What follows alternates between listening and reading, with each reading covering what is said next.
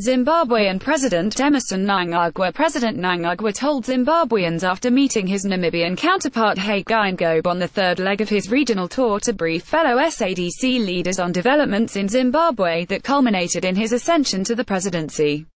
President Mnangagwa continued with his rallying call for unity, love, work and committing his party ZANU PF to walk the talk this time around.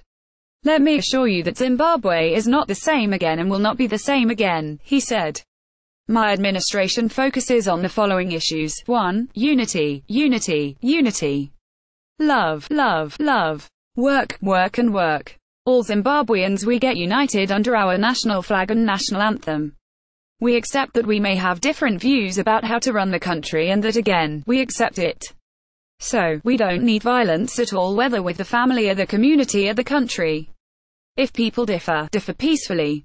It must be an intellectual difference in terms of approach. That should not be developed into violence.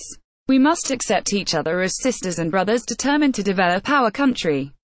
I think we have more than 27 opposition parties in the country, but with my focused administration, I hardly see whether they will find ground left behind which I am not taking care of." I said so back home, and the response is that Cde Mnangagwa has taken over our various manifestos. No. My administration addresses the national interests of our country, and where the ideas of any opposition party coincides with national interests, that I take on board and it becomes mine and not theirs. Secondly, as a party, which is ZANU PF, we are determined to walk the talk. Post published Inc. featured